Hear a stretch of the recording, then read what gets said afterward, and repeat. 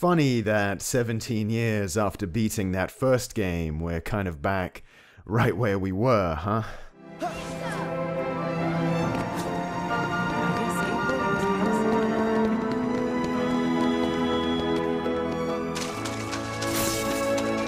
Kingdom Hearts 3 just released, making its arrival 13 years after Kingdom Hearts 2, a game which was also heavily anticipated for what at the time seems like a very long 4 or so years. Kingdom Hearts 3 boots, and immediately as a fan of the first two games, it's hard not to get caught up and a little emotional in the ways KH3 continues Kingdom Hearts' tradition, as if the over a decade of waiting had never happened. The title screen is once again a minimalistic bit of concept art with another new rendition of Dearly Beloved playing over the top. A pre-rendered CGI music video with insane production value once again kicks in with a brand new song from Hikaru Utada, unlike the spin-off titles that used the songs that debuted in Games 1 and 2. This time a whole new track is here to distinguish this game as the next mainline entry into Kingdom Hearts after so long. It's confident and it says, yes, here we are, we're back, it's happening. To me at least, at the same time, KH3 is kind of masquerading as this ultra-important game that needed to happen and we've been waiting for, rather than authentically being one like KH2 was when that came out. Kingdom Hearts 1 ended on a downer of an ending, which in and of itself could have stood alone as this kind of bittersweet tragic conclusion, but there were definitely interesting loose threads and room to continue. Chain of Memories built on that with a real big downer of a whole game that raised the stakes and set up more intrigue. The build up to KH2 was crazy. It felt like a game that needed to happen at that point to give closure to the first. It wrapped up that game's arc perfectly, brought things full circle, and ended with some definite bittersweetness while giving a satisfying conclusion to the mission set out for us in that first game. By the end of Kingdom Hearts 2, it felt super satisfying to have completed the goal that Sora was trying to accomplish in the first title, especially when it seems like the chance of that happening for him was so low after the end of the first game and the wait between titles. Kingdom Hearts 3, on the other hand, for the most part, isn't continuing or wrapping up anything that happened in those games. It's continuing a bunch of stuff that was made up and added on after Kingdom Hearts 2, and how important this game's premise is to you is going to depend on how much those titles meant to you. Anything here quote-unquote continued from KH2 feels like additions made to already completed arcs, rather than organic continuations, which makes this kind of a 13-year wait in name only in some ways for me. It's not here to conclude anything from Kingdom Hearts 2, that already concluded its arc. Sora and Co get a letter at the end of that game, but to me at the time all that implied was, oh, these guys all went on a series of further adventures, a nice little addendum, but nothing I necessarily had to see. They could have been solving a tax dispute in Agrabah for all I knew. And no, I don't think an unintelligible secret movie is part of the story that needs to be wrapped up. Don't start on me. Kingdom Hearts 3 isn't Kingdom Hearts 3 because it's a follow-up to Kingdom Hearts 1 and 2. It's Kingdom Hearts 3 because it's a new big mainline console Sora, Donald and Goofy adventure. And yes, we haven't had one of those for 13 years, and taken on those terms, yeah, this is a pretty exciting game even for me. After the opening and the traditional esoteric tutorial level, we're thrust into the action surprisingly quickly, unlike the slow build-ups we got in KH1 and 2. Now, there was this sort of Ground Zeroes prologue released a few years ago, which I didn't play, about the character Aqua going through some fights in a dank darkness hell world, which I wonder if that was intended originally to be the opening to KH3 and was just released early. After all, if playing as Roxas for a couple of hours at the start of KH2 was an excellent analogue for the few years we spent waiting for KH2 to come out, playing as this character being stuck in a miasma of darkness and despair for a decade would have probably made for an even more fitting analogue for the wait leading up to Kingdom Hearts 3, if it had been used for the start of this game, but alas, it wasn't meant to be. KH3 still tries to elicit something akin to the feeling of a delayed start like KH2 did,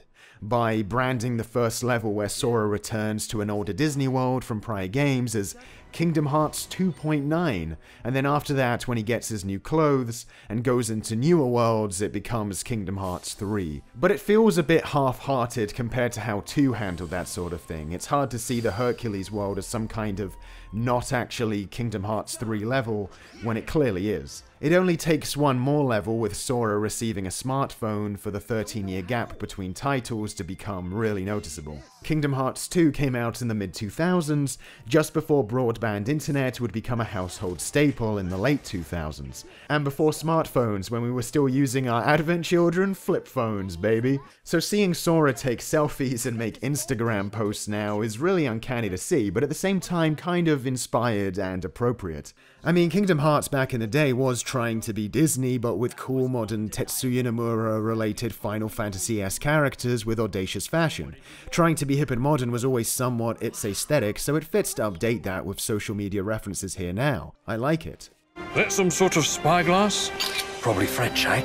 I also like the different reactions characters have to the technology. Speaking of tech, this game looks great. Graphics and detail were blowing me away, and can I just say how far it feels we've come from the dark realm, quote-unquote, that was the 7th gen where so much stuff ran like crap. KH3 looks great, and even on a base PS4 can run at an uncapped frame rate and can reach even a smooth 60 on better console models. That said, with today's impressive visuals and detail, and a long development cycle, and since this is a big follow-up to an old franchise which traditionally have been known to come out a little undercooked, we gotta ask that good old diminishing returns question. Was the scope of this game compromised thanks to the need for extreme modern detail and cost of long development, like so many games today? Tallied up, it doesn't feel like the game is compromised that much, at least when it comes to the main quest. And that bare minimum is nice to see. The main storyline feels meaty, and like it's all there. 30 hours, about the same length as the other 2 main games. Twilight Town is smaller, but then you get crazy worlds like Pirates of the Caribbean, where Port Royale is big and open and you have an entire mini Wind Waker style setup to go exploring in. It's great. It feels like there's a bit of a trade-off going on in some regards. You get these cool massive levels, but the game feels a bit naked without really any kind of nice, comfortable, juicy hub worlds to call its own, when 2 felt like it had multiple of those. The game doesn't benefit from better hardware just graphically. There are much fewer load screens, levels can be sprawling and huge, but movement is fast and fun enough on its own to never make traversal much of a drag. These levels definitely feel like something that couldn't have been accomplished, or at least anywhere near as smoothly 13 years ago.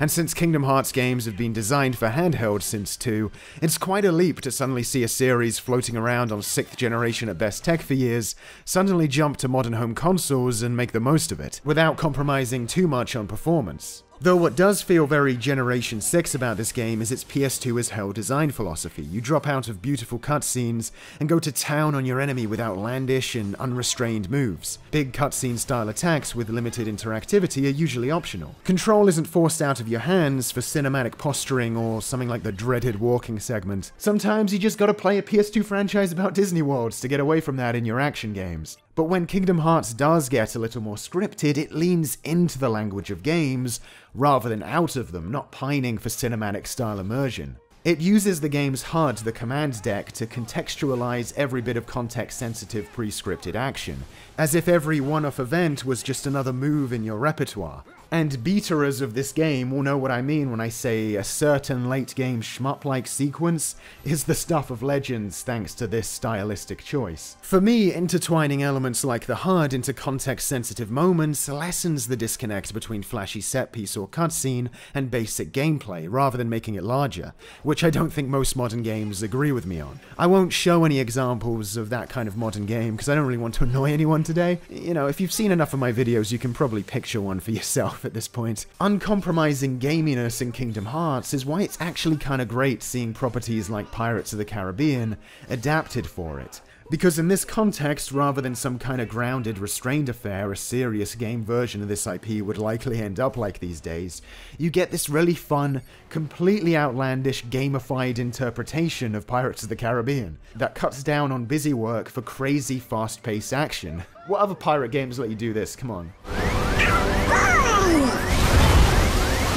Nowhere, though, is the 6th generation design exemplified more than in the final hours. I was super worried that the ending would be disappointing, but the last 5 hours of KH3, the final stretch leading up to the finale, the final area as a whole, so to speak, was, well, it's like the best final 5 or so hours I think I've played in a game since the PS2 days. I don't say that lightly, and I think the rest of the game leading up to it can be kinda hit and miss, but this finale. I have wanted something like this again in a game for so many years. Another descent into uncanny, esoteric Kingdom Hearts anarchy that KH1 and 2 did so well at their end is brilliantly executed here again. The bosses at the end of the game were so much fun. I was so giddy thanks to these climactic scenarios that were taking place and the beautiful boss theme medleys that were playing, courtesy of the amazing Yoko Shimomura soundtrack, which as usual is one of the best parts of any Kingdom Hearts game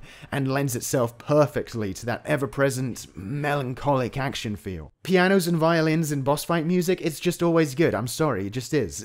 All of this created an amazing finale that didn't seem to skimp on anything gameplay-wise, with one climax one-upping the one that came before again and again. It's paced exactly how I dream of action game finales being paced. It's so beautiful. The way the final moments of the final boss fight ends, especially with the classic trio coming together, it nailed the kind of wholesomeness in the face of darkness that Kingdom Hearts does so well. A real throwback to the first game's finale. It made me feel like I was playing the end of a classic PS2 title again, and in that sense, whether or not this game is wrapping up anything I specifically care about doesn't really matter, because it delivered on that, giving me an amazing action conclusion that feels like it's from a classic game from the era its early predecessors came from. Rather than being like a lot of modern games, something that looks pretty while skimping on the gameplay substance because there was not enough time to fully recreate the scope of past entries, KH3 at its conclusion, and throughout a lot of the game, manages to bring back the meat of what we loved before, and enhance it with today's production values. I don't think I can say it quite reaches the scope of Kingdom Hearts 2's campaign. The final segment of the finale could have probably done with more actual level to explore, but I didn't expect a modern game like this to come as close to KH2 in the scope of its campaign as it does. For the most part, there are a few caveats coming up. Honestly, I feel like if you are a big fan of the post-2 spin-off plots, that's where you might feel a bit shortchanged, because all that stuff seems to get wrapped up very quickly and neatly, without too much hassle or sacrifice. And myself, as a big fan of the Roxas storyline from 2, one of the plot threads from 2 feeling forced to continue here, I have mixed feelings about that plotline getting an addendum here, and spoilers, undoing that character's beautiful tragic fate in 2. An addendum which, like other resolutions in this title, feels way too easily and effortlessly concocted. 13 years since KH2 does mean we've had the original bittersweet ending for that plot intact for a long time, and I guess we can play Kingdom Hearts 2 and enjoy it that way without taking into account anything that takes place after it as much as we want. I'm trying not to get canon change peeved here, but I'm sure there are people who loved the ending that Roxas got in 2 like me, who are gonna be more miffed about how it's followed up on here, and I can sympathize. One day the ending Roxas gets in 3 is gonna be the one he's had the longest, rather than the one in 2. Right now, since it's been 13 years since 2, a further resolution that undoes some of the tragedy of 2 might seem like a grand payoff for patient fans, but one day the gap between the titles will seem insignificant, and this conclusion to his arc will seem like the definitive one originally intended for him, and not the addendum to the completed story of 2 that it is. The game still ends on a kind of sad note in one regard though, which I like, sort of reinstating the vibe the first game ended on, which is pretty cool in my book. Small spoilers, it's interesting that out of all the things that end up on a happy note in the second game, that's the thing that gets the most undone here. Appropriate though, I think, and at least it ends the trilogy with the emphasis on the struggle of the characters from the first game. I think where the plot of KH3 suffers is in the fact that while it's a game trying to deal with a plotline from all these different spin-offs, all the Disney worlds are mostly new, so while half the game is spent having to introduce all these new characters and having our protagonists become friends with them, we also have loads of KH baggage to deal with. KH2 had a lot of returning Disney franchises, so much extra constant expositing and all these introductions weren't necessary. I think the worlds that work best are the ones that take place outside of the film's plot, where the game kind of makes up its own story. The ones that take place during the movie the Disney world is based on have this awkward thing going on, where a pivotal moment from the film is happening and Sora, Donald, and Goofy are just somewhere in the background, like over there or whatever. The Pirates world is especially problematic for this, as it's based on the third Pirates movie, which feels, by the way, like a very random thing to be recreating in 2019, but whatever. So it becomes pretty apparent that having Sora, Donald, and Goofy hang out with the cast as that plot is happening would be kinda hard to contrive. So instead, while the real Jack Sparrow is doing the plot of the film, Sora and the boys go do some unrelated busy work with a fake Jack Sparrow and then show up just for the finale of the movie. I mean, okay. It's easy to point holes in the self-contained Disney plots here, but it's also hard not to admire the opulence of it all. I don't think I want to know how much time and money was spent on some of these cinematics. I can't help but bask in the world we live in, where somebody approved this and let them remake scenes from these movies at such a grand scale, with Donald, Goofy, and a Tetsuya Nomura character in them. Using new worlds, having to deal with all their baggage while making such a gargantuan sequel to your own convoluted story is hard. But it's the nature of making a game like this so much later than the last one you did. You want to create something fresh with brand new worlds and contemporary properties, because, you know, I think Pixar excluded, Disney has a lot more of those than they did in 2005, to draw in new and old players alike. But you also have to tie up a bunch of decade-old loose ends at the same time, and that is something that KH3 can't help but wobble about while doing, like an oversized tightrope walker, swaying back and forth wildly between huge chunks of Disney movie and KH lore. The fact that it does make it to the other side of that rope has, you know, at least got to be a little impressive, right? I wonder though if being so caught up in such a complicated story with all this other stuff going on means there's less time to pay attention to some of the smaller story details. Is it just me, or was the banter between the characters a lot more natural in the first game? While now the cast feels a lot more distant and super punished and world-weary, I guess.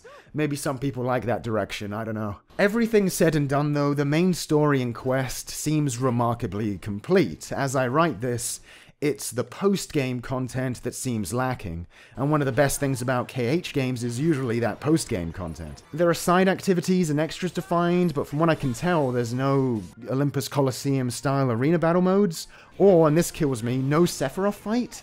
That was something I was super hoping to see in a next-gen Kingdom Hearts game. It's sad that optional stuff isn't here, and I smell DLC on the horizon in the form of that kind of content, and you know, maybe some actual Final Fantasy-related media in this crossover in big quotes now. But the fun of that optional stuff was that it was already in the game you bought, and you got to take on those challenges in parallel to upgrading your character in the main story. By the time a Coliseum or anything like that gets added through DLC, well, everyone who really cares is probably going to have a level 99 Sora, right? And they might have to raise the level cap with DLC as well. But still, there are some extra fights to find and take on, and I did somehow get a lot of juice out of this game, even after beating the main stuff. I'm kind of addicted to KH combat and its systems and refining my Sora and his skills, and just a sucker for doing that while completing checklists. Shame I beat all the extra enemy encounters before getting Ultima though. Now I'm just this god wandering around a world full of insects, squashing everything I see. Going home to dine at night on gourmet food like an opulent lord. But so empty on the inside with nobody to challenge me. Ratatouille, bro, I just don't need this insane amount of food and recipes you got. I'm sorry. It's very charming, but even on proud mode, I just never needed the buffs from this stuff. This is another issue with taking so long to bring out a game. Your player base has been playing the same game again and again for over a decade, like Conan pushing that wheel on repeat for years. They're going to be pretty overpowered by the time you offer up a new challenge. Sorry, I'm going off the rails here. I didn't really want this to be a mechanical look at the game, really. I'm not really ready to speak on that. I think what's in the game is pretty cool, though. It's Kingdom Hearts 2's awesome combat with added elements here and there that offer up a deluge of options. Really, if I'm gonna go in depth into mechanics with such a mechanically iterative title, I'd rather also talk about 2's systems and therefore also 1's systems first. Rather, I wanted this to be a look at what it's like for a video game to take so long to come out and some of my raw emotions, you know? And if we are gonna bring up the combat, I think it is Kingdom Hearts 3's ambition to be this epic, glorious return that might hurt the gameplay verdicts the most. The easiness of it all is probably the biggest issue. You get super powerful moves pretty easily, and I worry that will dissuade some players from getting into the more satisfying stuff. Landing a good counter and blasting out an aerial combo in regular combat is usually where the actual fun lies, rather than mashing into a big cutscene event. They don't require you to do much to activate them, and once they are, they necessitate very limited to no interaction. It's as if the game is perhaps a little too preoccupied with making sure all players see just how impressive and epic looking this video game return can be after so long, which can overshadow the mechanics that are actually a little more fun to experiment with. Thankfully, this stuff is generally optional, but if you're like me and you like to use everything at your disposal to succeed, you're gonna find the game a bit easy. Kingdom Hearts 2 had a lot of flashy stuff as well, but that stuff never felt like it overpowered the gameplay to me as much as the audacious, crazy stuff does in Kingdom Hearts 3. It's like the game is handing out amazing looking stuff at very little cost. And that's not to say you can't do cool stuff with some of the more flashier moves. I just wish the game didn't peter out and become so easy, so I have more to test my newly accrued skills on by game's end. You have so much added mobility and options in the moment-to-moment, but it feels like they designed Sora to play this way without adequately providing challenges for him to ultimately use them against. But I guess we'll always have level 1 only runs, right? The worry I get with franchises taking so long out and doing these epic returns is the inclination to play it safe. Kingdom Hearts has had its subversive moments, but KH3, from my initial reading story-wise, seems a lot more focused on just giving a conclusion to the expanded universe elements and delivering on a classic adventure as diplomatically as possible, with the results, as I said, being an exciting and engaging finale, but one that, at least in terms of plot and with its easy resolutions, tries to deliver what I think Square thought the majority of players wanted in most areas, and maybe not a lot in the way of things people might not have known they wanted, and could have made for even more interesting and memorable stuff. And there are bits of the ending which I do think are gonna leave players with a bit of a melancholic feeling, and aren't exactly, you know, super happy in what everybody would want. But a lot of the game's plot does feel a little bit safe. And I can see why playing it safe and epic may have been a solid idea when a franchise return fake-out, like Travis Strikes Again, played things so subversively and was misunderstood by a lot of people. Perhaps it was the right time to make an exciting new game that didn't try to rock the boat with anything too crazy and subversive, and ultimately it's still a game for me as a pretty jaded Kingdom Hearts fan that delivered on some spectacular moments later on, that merged action, gameplay, and story, and artistic talent, and glorious presentation with music, and production value that only a massive endeavor like this could provide to giddying results. The fact that they developed another big home console Kingdom Hearts after so many years, and one that doesn't feel like it needed to bow down to any new design trend, one that feels like a game from its era, I think that deserves some credits, you know? Even if the story pacing and some of the resolutions feel a bit off here and there.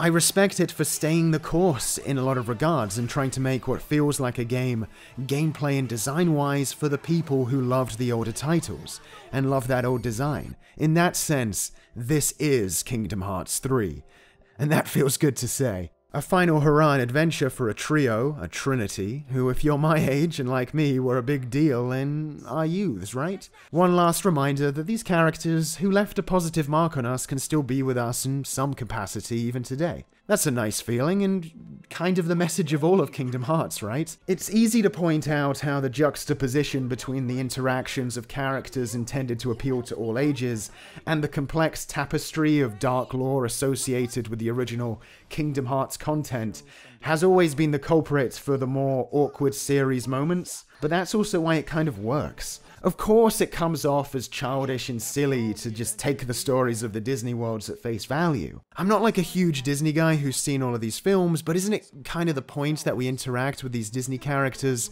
from our respective youths for a dose of optimism and innocence before we face the more dark and twisted foreboding stuff at the end of these games? They help us out, but ultimately can only really follow us in spirit to the final challenges. In a series about adolescence and coming of age, isn't that kind of an analogue for growing up?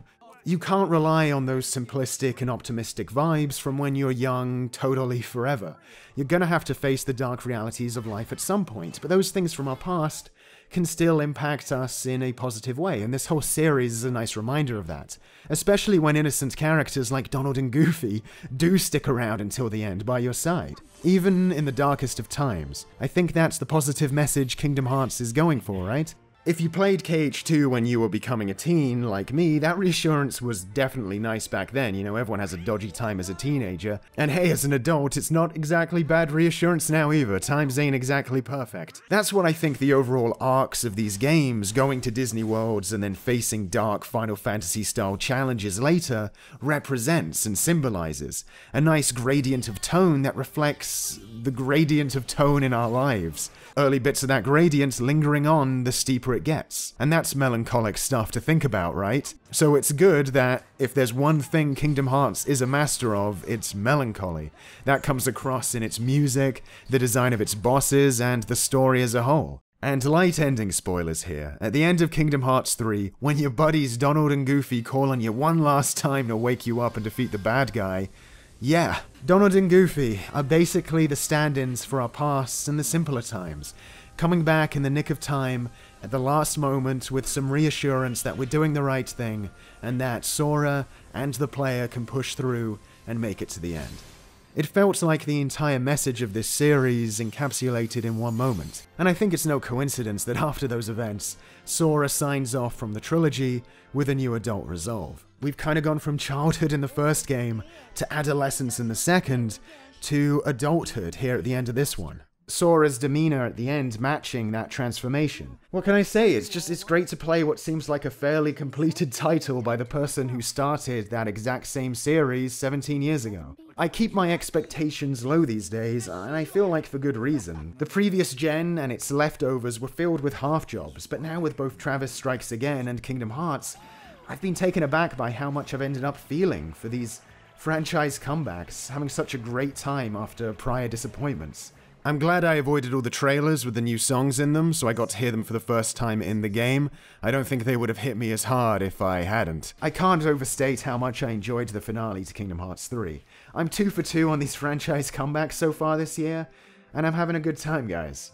So catch you again soon. You know what's next.